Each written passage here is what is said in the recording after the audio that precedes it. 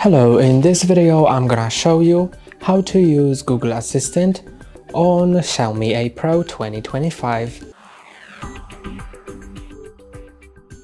To use Google Assistant, just click on the Google Assistant button on the remote, which is this one with colorful dots.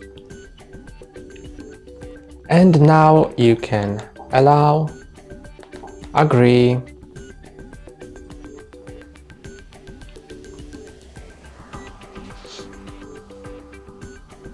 and now when you press on it again, you can see that it works. And to ask Google Assistant a question, you need to press and hold on the Assistant button. So let's ask it about the weather. How's the weather in Kraków? Currently in Krakow, it's 33 degrees and cloudy. Today, there'll be snow showers with a forecasted high of 34 and a low of 32. And that's all for today. Don't forget to like and subscribe. See you next time.